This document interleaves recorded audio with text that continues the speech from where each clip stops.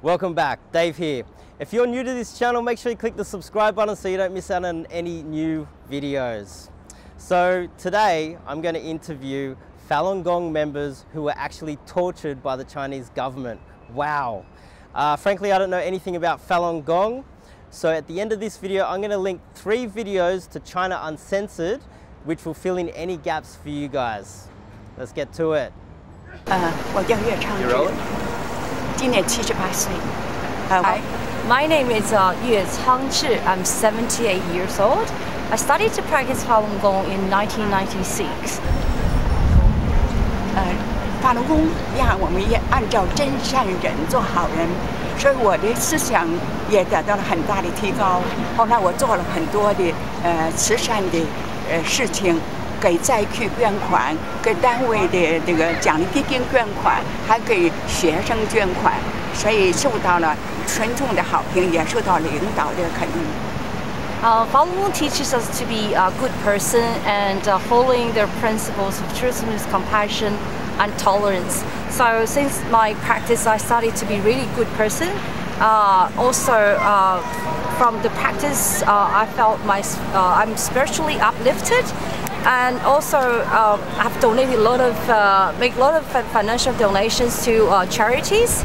I was really recognized by my work unit, also in the community as a good person. 1999年7月21号，江泽民开始迫害法轮功，我后来被那个停止了。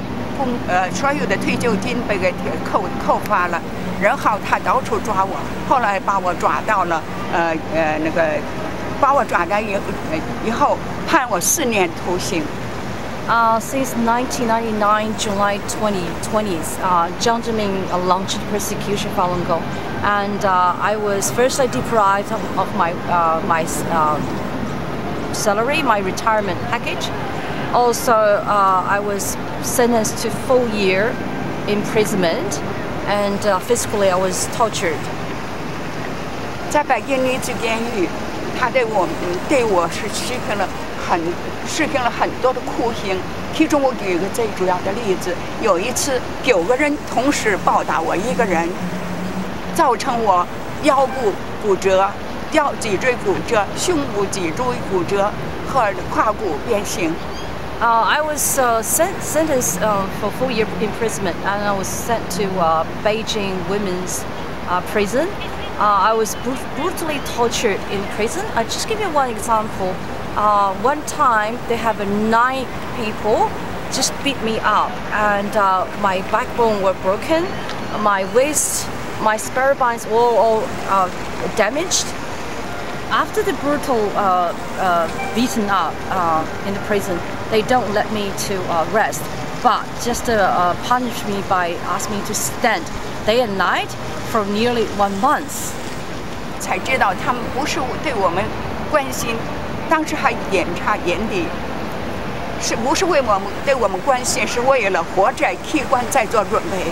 Actually, they arranged my eye test for me. I thought it's concern about my health. Actually, it's not.